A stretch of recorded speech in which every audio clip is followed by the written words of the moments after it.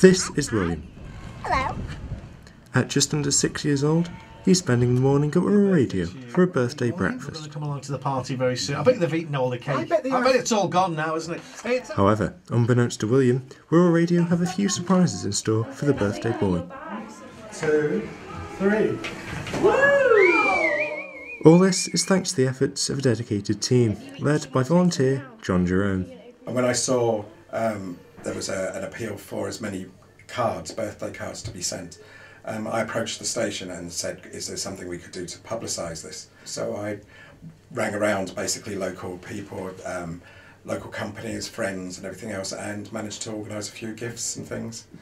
It's just been overwhelming, it really has. People have just been very, very kind. It is as simple as that. If we can't spoil a 6-year-old little boy, then we can't do anything as far as I'm concerned. So the more the merrier. I just wanted to make sure he had a great day. It's his birthday tomorrow. He's going to be spoiled all over again, and then there's another birthday party on Friday. I don't think there can be too much for a child who's got this condition. William suffers from Duchenne muscular dystrophy, which affects 1 in every 3,600 boys, with females being rarely affected. Due to progressive deterioration of muscle, loss of movement occurs, eventually leading to paralysis and premature death. There is no current cure. William's not fully aware of his condition. He does know that he's different when we go out with his friends and he has to take his wheelchair. And he's very good, he will sit in and have a rest, but he does get frustrated at times. I mean, we obviously haven't disclosed, the extent of his condition and that it's terminal.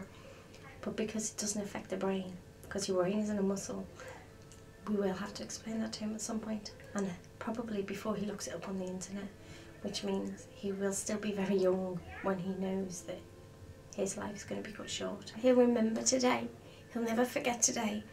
I couldn't have this memory, I wouldn't be able to make these memories if it wasn't for the generosity of people worldwide, and it's not something I could have done on my own, and for that I'm eternally grateful. I don't know how I'm going to top it next year. With his birthday celebrations far from over, there is no doubt that William will have a very special week indeed. Andy McLannahan, Bay TV, Liverpool News.